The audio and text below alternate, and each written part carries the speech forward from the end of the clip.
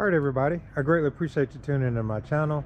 I'm BJ from the 478, and I'd just like to tell you I greatly appreciate all the support I've gotten from my subscribers, because I've actually reached 10,000 subscribers at the moment and still growing. And I just want to let you know I appreciate the support more than anything.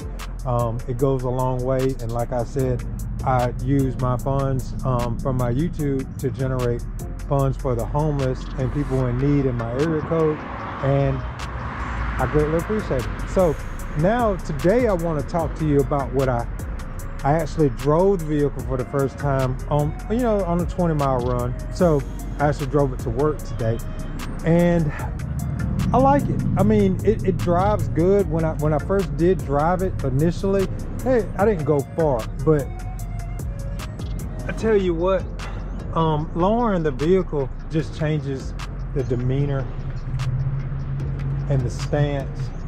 You get a lot better handling. It will smoke these tires out. Even though they're 24s, these are lightweight forged wheels, and they're made of a lightweight aluminum, and they just act like they're not even on here. These things supposed to weigh as much or a little bit less. I didn't have a scale big enough to actually weigh them. I should have done it, but I'm probably gonna take them off one day and actually do that.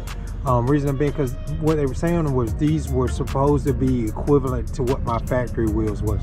But man, this jailbreak will peel these wheels and these tires like an onion if I get in it. So I try my best not to. It got a little sideways on me earlier this morning. Anybody with a Hellcat, or anybody with a Scat Pack, anybody with a performance car would know exactly what I'm saying. I got on it, and I'm probably gonna put it back in the garage for a little while, because it actually almost went into a building. So we're not gonna do that again. But yeah, so this is a transparent finish. It's brushed, and then they cleared it, and the lip is actually polished. So I need to go back in, because they're a little, to me, a little on the dingy side. And so what I'm gonna do is I'm gonna get that good old Mother's, and I'm gonna rub it in, and that lip will probably separate the tone from here, because it'll be a lot shinier. And it's something I haven't gotten around to do, been meaning to do, but I'll get it done.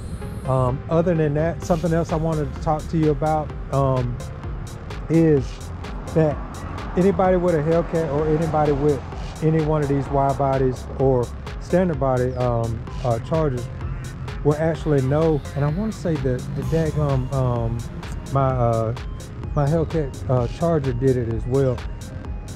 This, when you lower these cars, even if you pay attention to them, they sit a little bit off in the rear because of the suspension and that battery sitting over there. That battery in the trunk is on the right side, and so what it does is supposed to be a counterbalance weight. That's the reason why that battery is on the opposite side.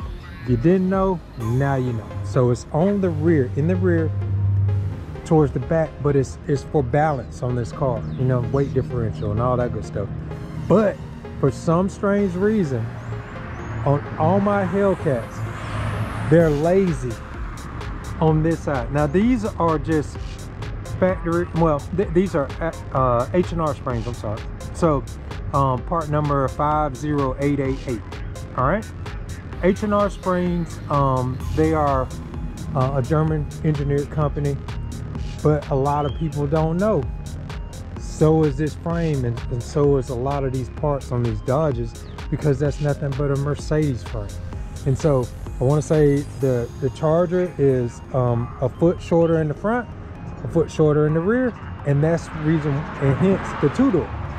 This right here is actually takes the same frame, but it adds a foot in the rear to the frame and adds a foot in the front to the frame, and which hence the four-door. But that's the reason why I chose the H&R springs, because it's got a lot of German heritage built inside this vehicle. So if you didn't know, today you learned something new. But long story short, they tend to sit lower. You see right here? So this is an actual just a regular drop, you know what I'm saying, with the springs.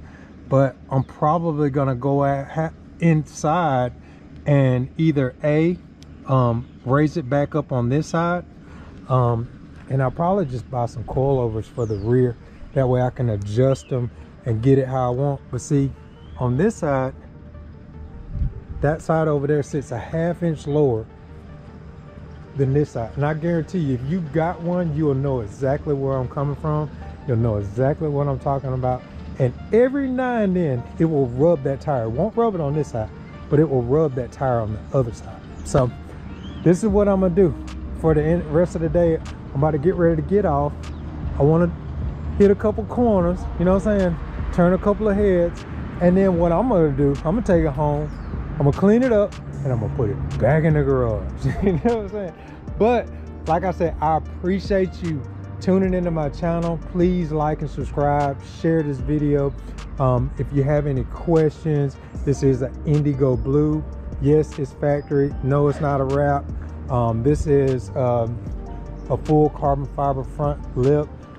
I got the rocker panels, but I had an issue to where they didn't clip correctly, and I didn't want to put $2,000 rocker panels on and one side didn't clip all the way and they're in the street. So I'm gonna fix that and make hangers to where they will actually, I'm probably gonna end up riveting them from the inside and underneath so they will stay on there. But yeah, that's coming, and there's a couple of things I got to do to the bumper. Oil catch can, please stay tuned. I got a lot more content for OCD Audio LLC, and we'll just go from there. Thank you, and I greatly appreciate it.